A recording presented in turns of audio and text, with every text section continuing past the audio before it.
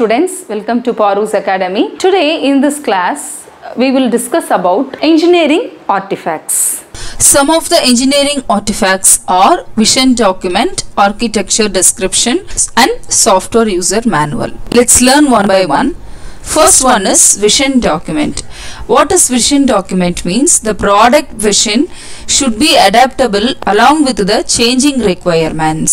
This means vision document means it will explain the vision of the product. The product vision should be adaptable along the changing requirements. Whatever we change, the product vision should adopt that changes. It should accept that changes. Whatever the changes made by the software development team. It gives complete vision of the software product under development. It will give the complete vision of the software product. For what purpose we are developing that software product. What are the qualities of the software product. How the software product will behave. It will after implementing it will work properly or not. Everything will be given by the vision document. Vision document is a document about the software product which we are developing. Okay, next one is the vision document should include two appendixes. The first appendix should explain the operation concept, how the product will operate. The software development team, while developing the vision document, they should explain everything about the operation of the product. Operating concept of the product. The second appendix should explain about the risk.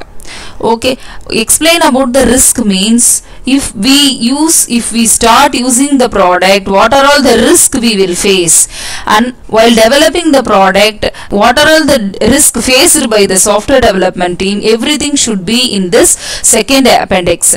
Next one is it should guide how to manage the risk. Vision document should provide the guide to manage the risk. How to manage the risk provided by the developing products. How to manage the risk which is created by the developing product or which is created by the software development team or the software development project. The vision document should guide each and every team members to manage the risk. Next one is architecture description. Second one, architecture description. It describes the software architecture under development in an organized way. Okay, so architecture description means what are the architecture of the software product, how the software product should look like.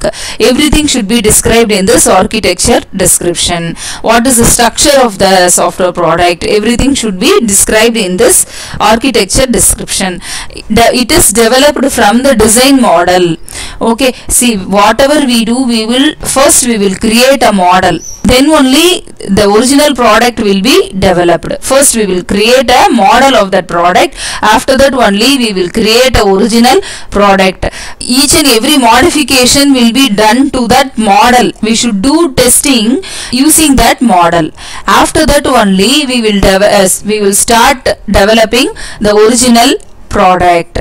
So it is developed from the design model. The original product is developed from the design model. The original product should have the architectural description. Next one, software user manual. And this is very simple.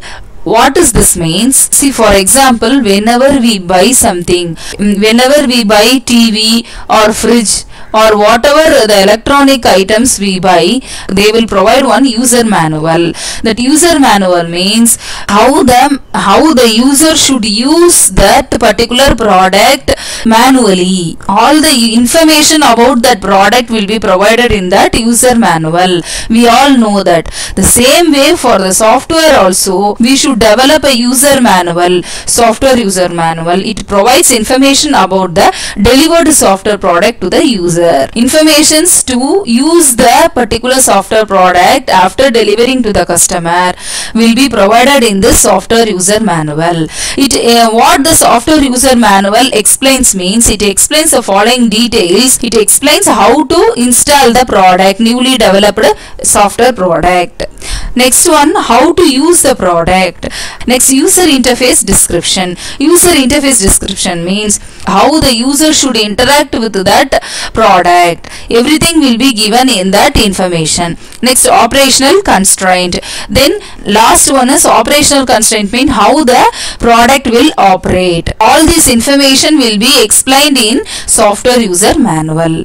Okay, this is about engineering artifact. There are 3 engineering artifacts. One is vision document, architecture description, software user manual. Vision document means everything about the product, vision of the product will be documented in that vision document. Architecture description means the model of the product. Next one is software user manual. Software user manual means it explains how the user should use the software. Software user manual explains how to use that particular software product. It will provide the instructions to use the software product. Okay students, that's it for now.